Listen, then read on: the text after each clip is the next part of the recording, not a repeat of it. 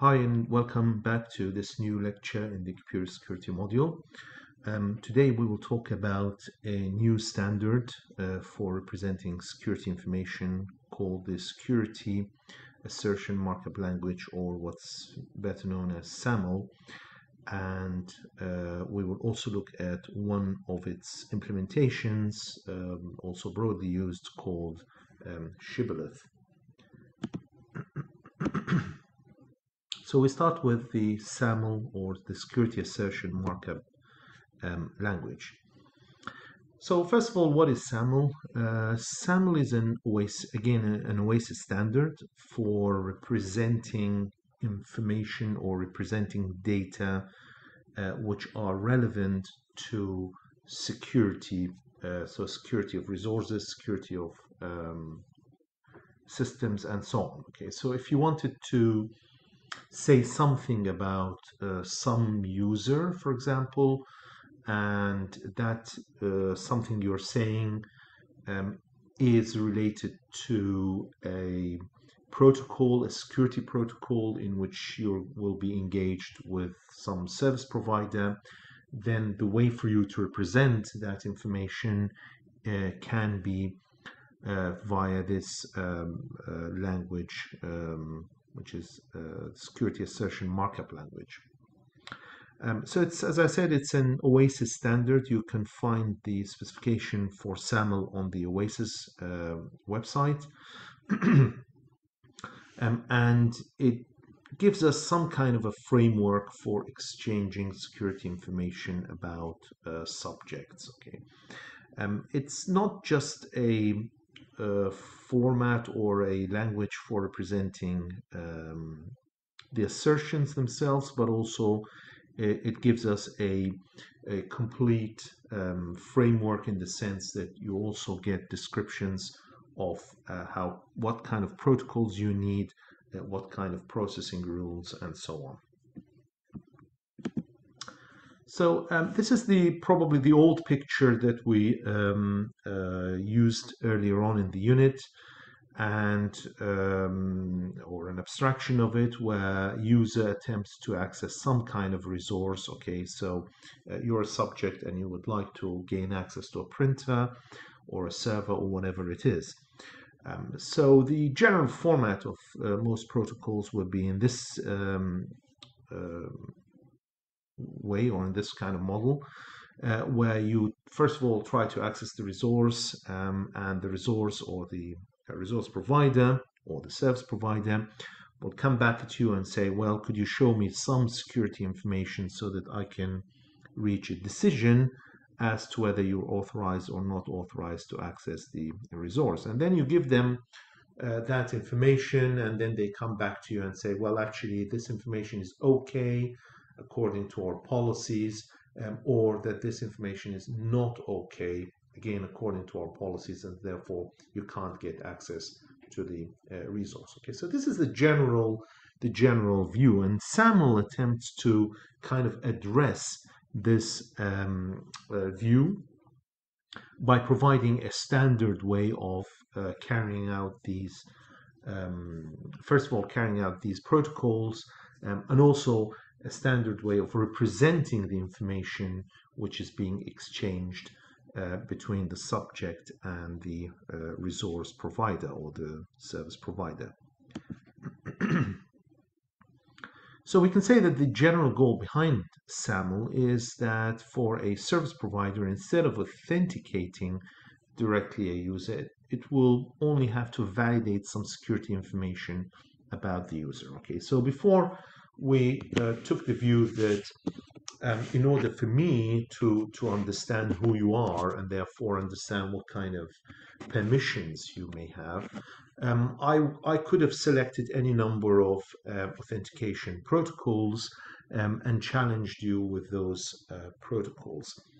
However, in this case here, SAML's philosophy is that you don't need that, but rather what you need is just the amount of information that you're requiring, and that information, of course, later on will drive internally your policy decision-making process, according, for example, to an XACML policy that you have in your internal databases. And hence we can move from a single system to a distributed system worldview. So SAML provides this new concept, which is what we call an identity provider. Okay, so you can think of the identity provider as any provider which holds some information about yourself, and they're able to provide that information in the form of security tokens, or what we call credentials, that they can give to any entity from which you are requesting services or resources. Okay, so in that sense, an identity provider or an IDP is in fact a security information provider. Okay. Now, in modern day landscape of technology, an identity provider could be somebody like your university. Okay, so when you attempt to access a resource, external resource, they may refer you back to your university, where you can authenticate yourself and then get access to that resource. Or it could be any of the social media platforms like Facebook, Twitter, any of those social media platforms where you have an account with, and then you attempt to access some kind of external business, and they say, well, actually, could you authenticate yourself with your Facebook account, for example? Okay, so these are just some instances of this concept of an identity provider or an IDP. Often the interaction will be in this format, so either yourself or the service provider will ask the IDP if they hold enough security credentials, enough security information about you as a subject, and then they will come back saying, okay, yes, we do, and so therefore here is what we call an assertion, okay, or a token containing that information, or no, we don't, therefore we can't send you any such assertions. So this is the IDP is the source of the information.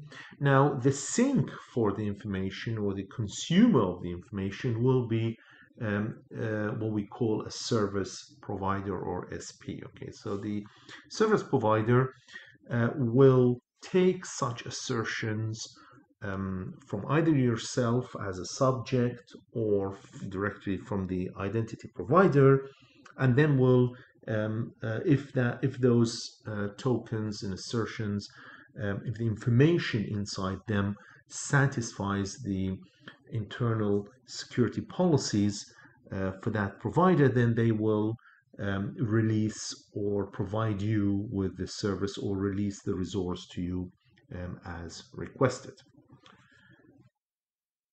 So as such, this service provider is the consumer of this security information token, and the identity provider is the source of that token.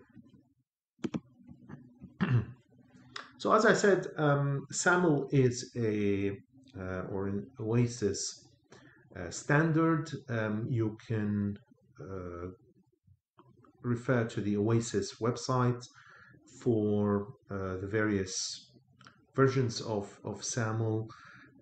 We stay here at quite a shallow level because we're constrained with time, and you can focus on version 2 of SAML. That will be sufficient for you to gain the fundamental understanding of this language in a sufficient manner to this unit.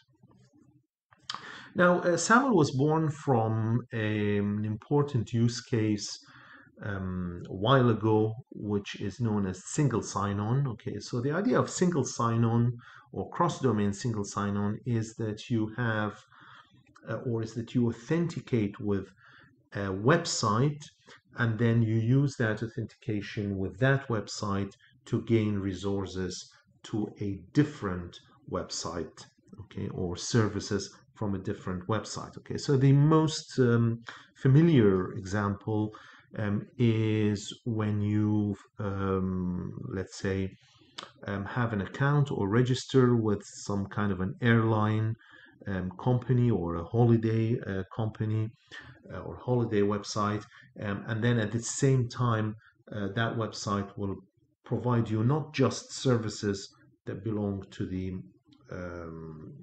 to its domain of business, for example, if you're booking flights, but they also will or can provide access for you for resources that belong to a completely different website, which could be, for example, a car rental company. Okay, so they may have an agreement between them where you, if you register with one, you can be trusted to use the services and the resources of the other site.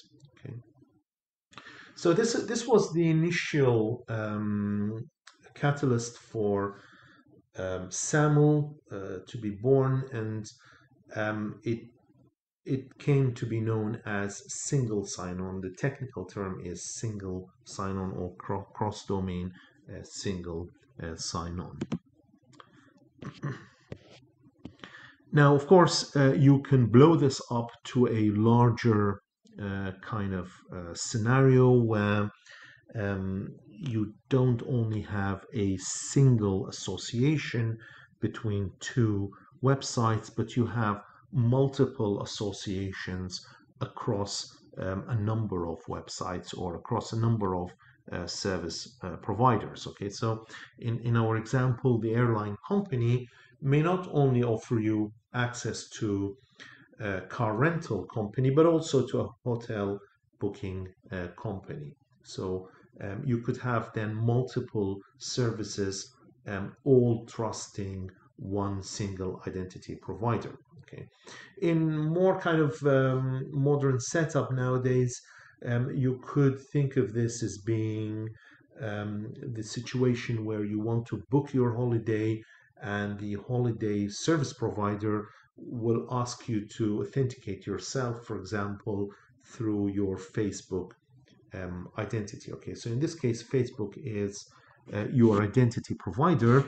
Okay, so if you log in through Facebook, they will accept that as a valid way of authenticating your identity, whatever kind of identity you have on Facebook. And then you can use that identity to access the car rental, the hotel booking, the airline booking, whatever kind of service you're trying to access to, book your holidays. So this is the wider view. This wider view is known as a federation, whereas the more kind of constrained view of just having two administrative domains associated together with trust is known as single sign-on. So in a general way, the Trusted SAML Authority, which is your identity provider, will provide the assertions for the requesting party, which could be the service provider, or it could be some kind of middle point, which is trying to build up the workflow for your business. Okay, so it's trying to obtain these assertions so that the whole workflow becomes possible. And of course, those assertions are provided in a response, in what we call a SAML response, once the identity provider obtains the SAML request or the SAML query from that service provider. Now, the assertions, of course, are just one aspect of it. So the data, the assertions themselves, which are data or messages, are just one aspect. But of course, we need to also understand how those assertions are communicated, and that's what is known as the protocol or the SAML protocol itself, and actually how those are also processed, and therefore what kind of processing rules we may have. Okay, so SAML covers all of these. We can't go over all of them because that would be quite a lot of time to do that. So we will constrain ourselves to just the most fundamental aspects of SAML, which is more related to the assertions themselves. Now, SAML defines an architecture, and that architecture is almost like onion-based, where you have 4 layers. At the very core of it, as I said, are the assertions themselves. Okay, so the actual message definitions, the actual data structure definitions, and these are related to the way you represent the attributes about your subjects. Okay, so how do you want to describe, for example, my name, my identity, my telephone number, date of birth, whatever information you want to provide about myself? How are you going to represent that in what we call an assertion? Okay, which is a data structure basically. Then the next layer is the protocols. So these basically define things like the request response protocol for how you obtain those assertions, okay, and how you manage a federation, okay, so how you build up a federation consisting of multiple service providers and perhaps one or more identity provider. Then we have something we call bindings, and the idea of binding is basically similar to implementation. Okay, so you may have a protocol, a SAML protocol defined using the SAML language, but a binding will tell you exactly how that protocol is going to be implemented. Okay, so for example, is it going to be implemented using SOAP? Is it going to be implemented using HTTP? You know, what kind of technology, what kind of communication technology are you going to use to implement that particular SAML protocol? Finally, the top level or the outer layer is what we call a profile. So profile basically is like a use case where you define a solution for a common problem. So like the SSO or the federated communication or federated system use cases. Okay. Now, we will stay more or less at the core level, and if you're interested in any of the other layers, with a little bit of coverage as well on the request response, but we will stick mostly around the assertion and the protocol layers. Okay, if you're interested to know more about the SAML full stack of definitions, then you can consult their specification document. So a SAML assertion consists of a number of information, important core information. So that includes the issuer of the SAML. Okay, so who has issued the SAML assertion? The signature. Okay, so what was the signature of the issuer? And that is important to protect the authenticity and integrity of that particular assertion or token. The subject, so who is this token about or who is this assertion about? Any conditions related to the validity of the assertion, for example, its time validity, and advice, which is any other extra information that you need to mention about the other information that you're including in the assertion. Okay. And of course, also 0 or more number of what we call statements, and these can be generic statement or authentication statements or authorization decision statements or attribute statements. Okay, so you can look at the description of these for the specification of SAML, but these generally include information about any of these aspects, particularly when you're using it in the context of authenticating somebody. You may want to include the authentication information under the authentication statement, for example. This is more or less part of the schema for the subject element. And as you can see here, it contains a number or a number of choices for representing the identity of the subject element. So these identities could be either base ID, so some kind of machine operated ID, name ID, so this could be the name of the person or the subject, or indeed it could even be an encrypted ID. Okay, so in cases where this particular token or assertion needs to respect the privacy of the subject for whom it is being issued. Okay, so you can encrypt their ID. Let's say maybe this was like an assertion used in the context of health information exchange or healthcare information exchange. In that case, you may want to hide the identity of the subject for whom you're providing this token before you release it, of course.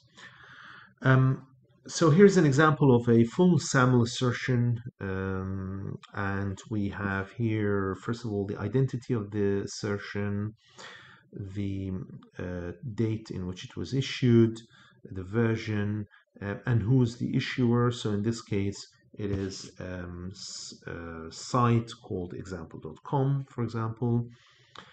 What's their identity? In this case, we're providing a name identity, an actual plain text name identity, and that is somebody called Alice at example.com.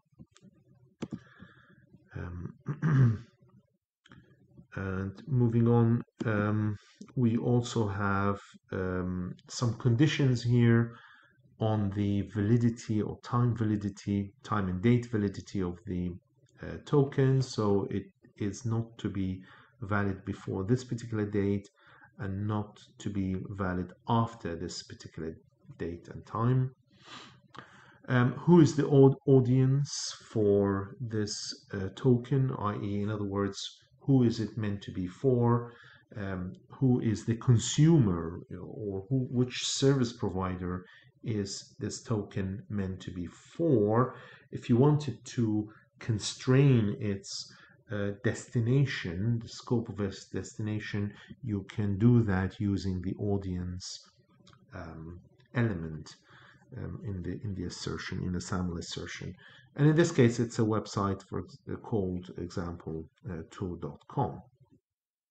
And other information like, in this case, some additional definition of the information, which is a telephone number, and we give the value of that additional information, which is a particular telephone number that belongs to Alice at example.com. Okay, so this is an example assertion that Alice could then use to gain access to certain services or resources, perhaps offered or that will be offered by a service provider website called example2.com.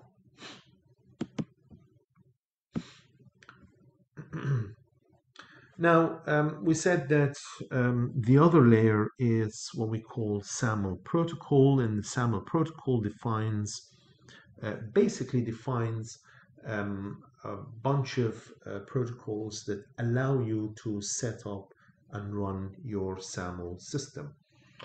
The most important one is the query for a SAML assertion. So you get a you can ask for a particular assertion, and then you get the response back. Generally, most of these protocols are what we call request response type of protocols, meaning that they are quite simple, or just simply that they consist of a request and a response. Okay, so you send a request, could you please give me this information, and the identity provider comes back saying, okay, here is the information, or sorry, I can't give you that information for some reason. Okay, so there's a bunch of them, and perhaps we stick just to the most fundamental one, which is the case when you query a SAML assertion.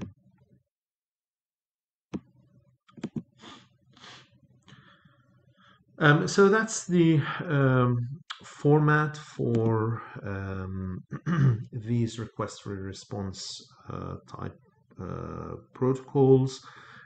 So you have request coming in, and that request gets processed in your system, and then you provide a response to back to the requester. So the response could be either back to the requester themselves, or it could go to someone different. Okay, so it could go to a third entity. Perhaps you are requesting that the SAML assertion or the SAML token to be actually forwarded to a third party. Okay, which could be, for example, the service provider themselves. So here's what a request abstract type schema looks like. So basically, this is the information that you could include in a request, in a SAML request. Okay, so that includes that information includes the issuer. You know, who are you? Who are you exactly? Who is issuing this request? Your signature and your ID. Okay, and the intended recipients for the request, time of the request, and whether consent has been obtained for the request. Okay, so if you're forwarding this to a third party, did you obtain consent from them to forward this token to the other to that third party? And of course, there are some additional information here. So how many minimum occurrences of this there should be. If it's 0, it means you can skip it. And whether the information is either required or optional. On the other hand, a response, what we call a status response schema, looks like the following. So this is the case where once you obtain the request, you do the processing of that request, you assemble the token, and then you return the token back. But that token being returned is part of your status response that you're giving back to the requester or to the third party or the service provider for whom you would like to forward that token to. So this response consists of a bunch of information, again, the issuer, the signature, but most importantly, the status itself. Okay, so what was the status of the request? Was it successful, unsuccessful? If it's unsuccessful, why was it unsuccessful? And also the ID of the original request and the address of the destination to which the response should be going. Okay, so it contains or it could contain all this information, but the most important one is, of course, the status, because that tells us exactly what happened when the request came in. Okay, so the status itself is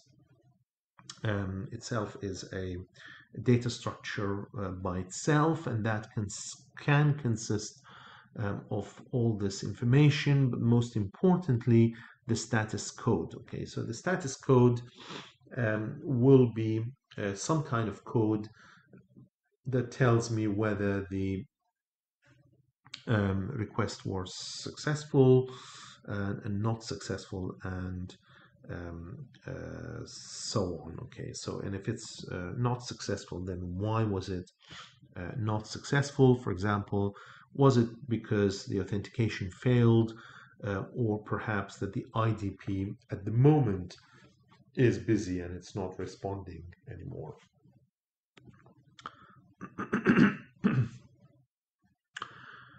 So now we move on to a couple of examples of profiles as well, actually. And we look first of all at a web browser SSO profile. Okay, so as I said, these are or profiles are basically the use cases. Okay, so they are the scenarios that allow us to define or allow us to use the technology. Okay, so the web browser SSO profile example has a couple of instances for it. The first one is what we call a service provider initiated, and in this case, the idea is that you, as a client, you've got your browser on, you attempt to access a web page belonging to a service, some kind of a service online.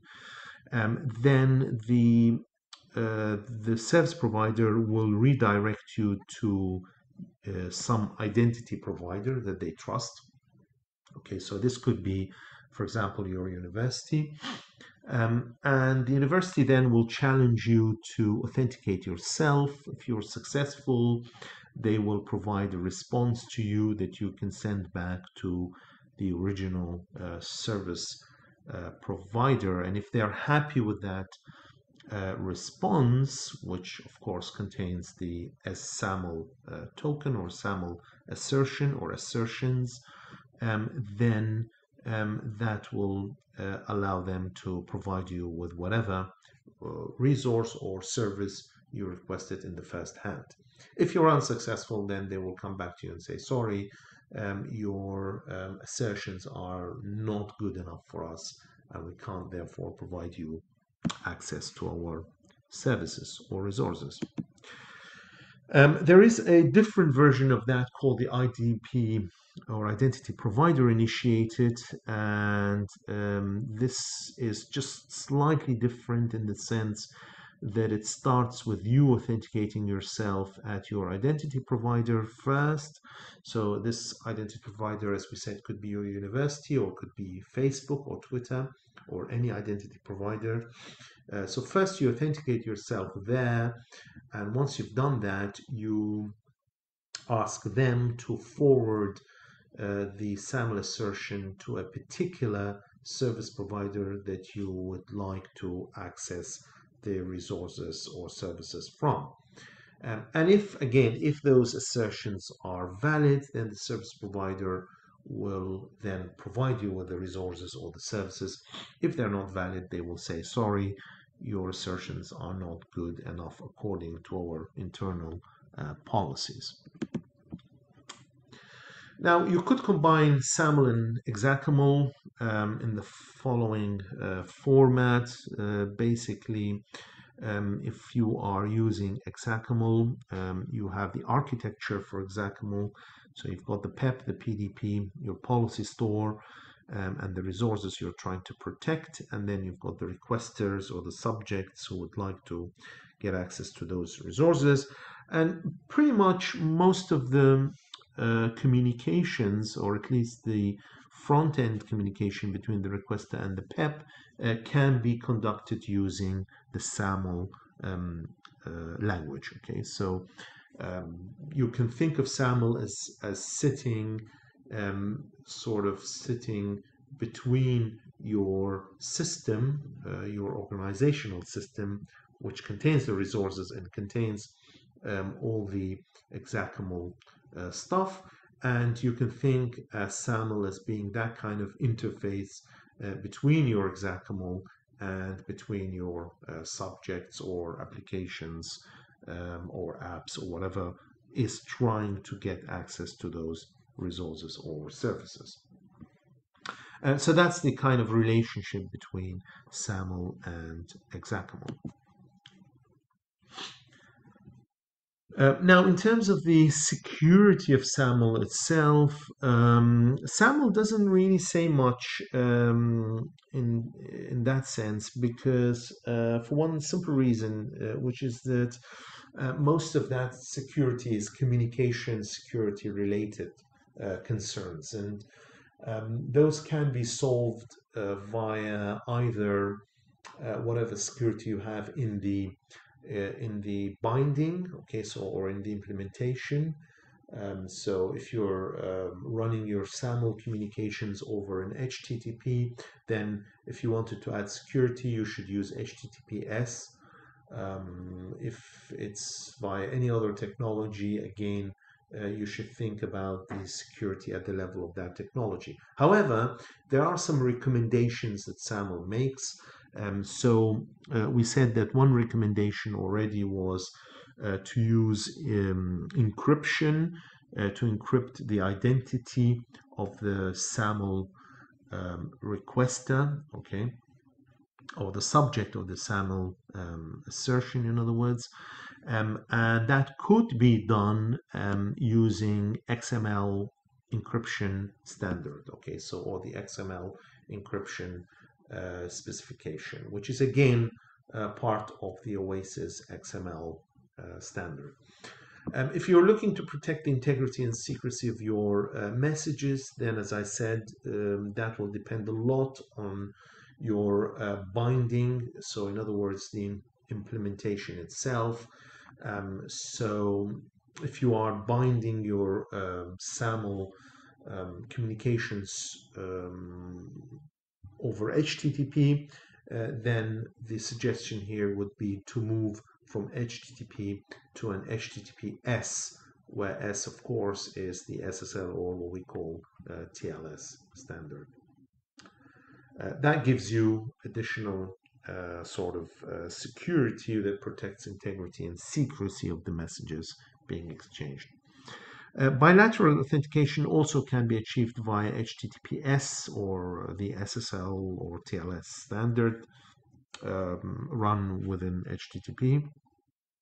And finally, if you wanted to obtain an proof of origin of the messages, then you should use XML signature standard for constructing digital signatures. So basically, if you wanted to make sure that each message comes from a specific source, then you should be using XML signature for that.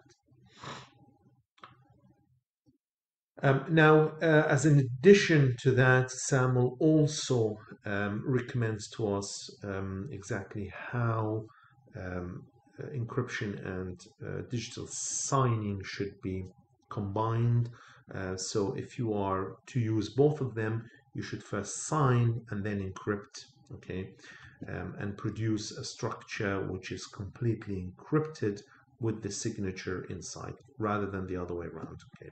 Of course, when you do the reverse, you first decrypt and then you validate the signature, so that goes the other way around. But their recommendation is, if you're combining digital signatures and encryption, you should first sign and then encrypt, and not the other way around.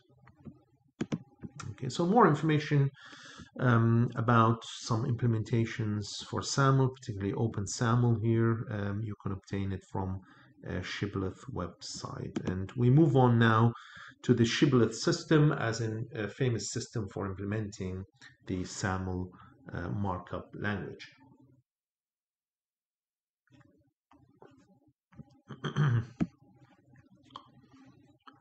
So what is Shibboleth? Shibboleth is an open source implementation, as I said, of SAML, which provides solution for a federated identity-based management system, okay? And that will give you authorization and authentication. There are some other implementations as well, but Shibboleth is the most famous one. So we focus on it here. The most important thing or most interesting thing about Shibboleth, apart from being an implementation, is that it brings this concept of a directory, or what is known as WAF, or where are you from service. Okay, so it provides this additional concept, as we will see in the next few slides. That's the main architecture for Shibboleth. So you have your resources and you have your clients. And of course, the idea here, or the client's home organization or the identity provider, and that's the client's browser. And you're essentially attempting to obtain access to some online resource. Okay, you can find more kind of detail of this architecture from the switch.ch website. The link is below here. But in addition to these, most importantly, there is the concept of what's known as a WAF service, or where are you from service. Okay. So the idea here is that you attempt, first of all, to access a resource, and then let's say this resource is some book that belongs to or some digital book that belongs to another university. Okay. So that university then comes back to you and says, well, hang on, I don't really know who you are. Could you please tell me how I can authenticate you? Okay, so it directs you to this service known as the WAF service, from which you select exactly the source of your SAML assertion. So that is your specific identity provider that you would like to provide for that external service provider the specific SAML assertions that will allow you to gain access to their digital book or digital asset, whatever it is.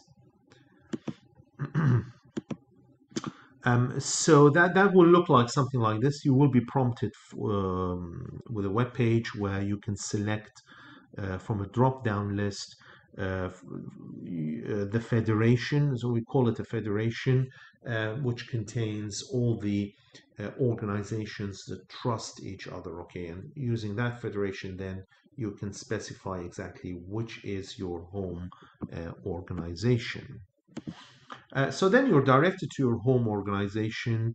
You are challenged by that home organization. So that will look like an authentication web page. If you are successful, then it'll provide the assertions back to you. Okay, so that will look like something like this. Okay, so it could be like your University of Portsmouth authentication page, where you are challenged to enter your username and password, just so that the University of Portsmouth knows that you are exactly subject that belongs to that university. Okay, so if you're successful, then the home organization will pass the credentials, or will pass some kind of reference handle to the credentials, so that the resource or the service provider uses that handle or reference to obtain the assertions from the home organization. And if, of course, the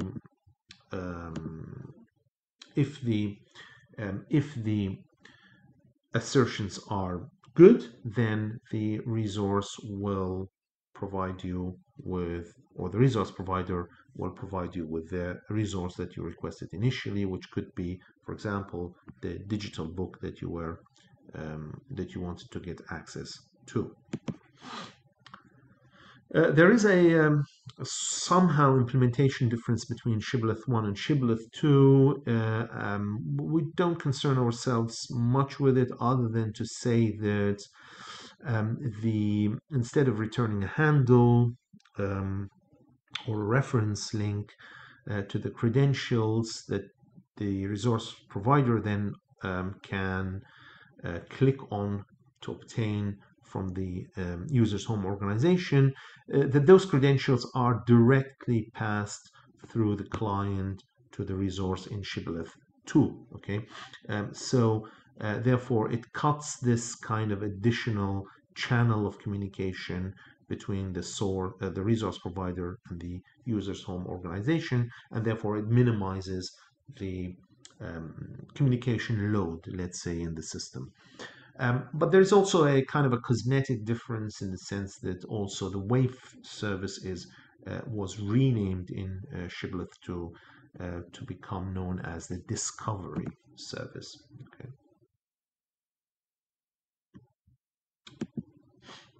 You can find the full description of Shibboleth on their wiki webpage. I would urge you to do that. It's got a lot of good description, good resources, and also how you can download the implementation of Shibboleth if you are planning in the future to implement a federated authentication authorization kind of system.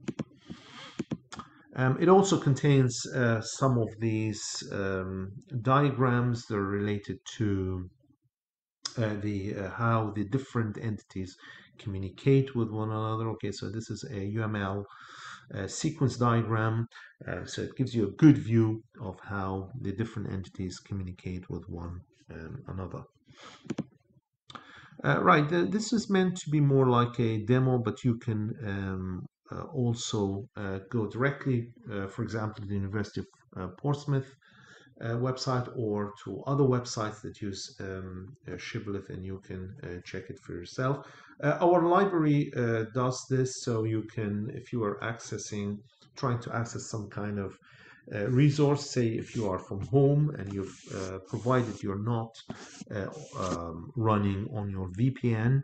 If you are running on your VPN, you will be already recognized, so you can get access to the resources directly. There won't be any kind of Shibboleth intermediated communications. But if you are not running over VPN, then the following scenario will take place. Okay, so for example, if you try to access a particular resource, say Privacy and Social Freedom, electronic book by Schumann, just as an example, you will then be directed to a WAF service, okay? And the WAF service will try to ask you exactly which federation you belong to.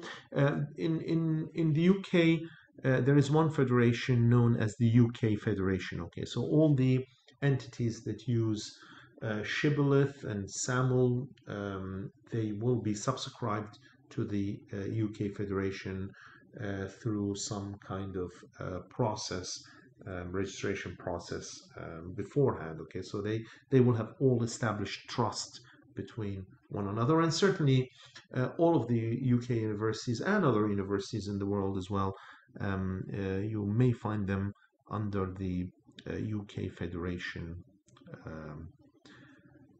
umbrella, let's say. Okay, so you're directed to the UK Federation as a source of your or as the directory that will contain your particular home organization, and in this case your particular home organization is the University of Portsmouth. So what then, if you select the University of Portsmouth, what will then happen is that the Shibboleth server will direct you to the web page for the University of Portsmouth, okay, and then you are kind of prompted to log in, or in other words, to identify yourself to the University of Portsmouth. Okay, so University of Portsmouth asks you exactly who are you. Okay, do you have the username and password? You log in, you identify yourself, and if that is successful, then the University of Portsmouth will send the SAML assertion back to whoever, in this case, whichever kind of library or service provider was holding that digital asset with themselves. So in this case, it would have been a University of Cambridge library. Okay, so it will direct that assertion to the University of Cambridge library, which holds that particular electronic book. And University of Cambridge Library will look at the assertions coming from the University of Portsmouth library and will look at them and will say, okay, well, actually, I'm happy that this subject really belongs to the University of Portsmouth because probably I have an agreement with the University of Portsmouth that I should provide any digital resources I have to subjects coming from Portsmouth. Okay, so that then will allow you to access your specific book that you requested initially. There is another example of the WAVE service, which is IEEE. Okay, so again, if you are attempting to access IEEE's resources and you're not running on a VPN, if you are running on a VPN, you will be immediately recognized as a University of Portsmouth subject, and therefore you will see yourself any resources that are made available to University of Portsmouth by IEEE directly. Okay, so that won't help. But if you are not running on a VPN and you are kind of an external user, you will see that IEEE will basically confront you with a WAVE service, which will ask you to identify yourself and or use some home organization to identify yourself. Okay, so the same process repeats again. You are directed back to University of Portsmouth, asked to log in, and then if your login is successful, then IEEE will receive the authentication assertion tokens from University of Portsmouth, and they will be satisfied that you are a member of the University of Portsmouth organization, and therefore you can access any papers or whatever papers IEEE makes available for University of Portsmouth for free. There are some implementations of Shibboleth. Test Shib is something you can download and run in your organization if you wanted, as I say, to provide a solution for solution for federated identity management, which is based on Shibboleth. There are also some more websites with extra information in Shibboleth that I would encourage you to consult. So shibboleth.net and their wiki page are very, very, very useful as they contain a lot of detail that clarifies their system. Finally, just one last word on the UK Federation. As I said, UK Federation is an umbrella of trust that links multiple organizations, certainly all of the universities in the UK together. Okay, so if you were authenticating with one university, then you can access the resources from another university. If of course there is an agreement between them to share resources in the first hand.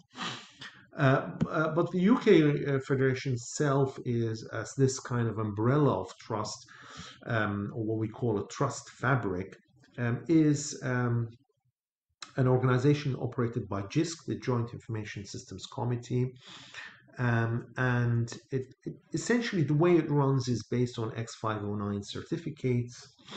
Okay, so the different communications are which will take place are kind of backed up by X509 certificates to understand exactly who is talking to the other side. It also implements a WAVE service, so that's the UK Fed directory. Okay, so you are when you're sent there, the UK Federation will give you a list of all the organizations that belong to it, and then the WAVE service within it will direct you to the specific home organization's login that you have requested or that you've identified yourself as being part of. Okay, there is a technical, more sort of a technical description of UK Fed on this link here. Again, I would encourage you to consult it, as it provides more kind of technicalities of how this kind of trust fabric operates or links all the organizations that belong to it together, and it's certainly backed up by, as I mentioned, a heavy registration process or a vetting, what we call a vetting process. So when you want to join the federation, you have to go through a long process for doing that. Of course, UK Federation is not the only federation in the world. There are lots of other federations, depending where you are in the world. Most of them are geography based, so they would be regional. Okay, so if you're in Europe or in the US or wherever you are, they would probably have uh, their own federations. Okay, so if you are, or if you've got an account with another organization somewhere else in the world, you need to select the proper federation that that organization belongs to, so that you are directed to your home organization to identify yourself. That's all for today. Thank you very much for listening, and see you next time. Goodbye.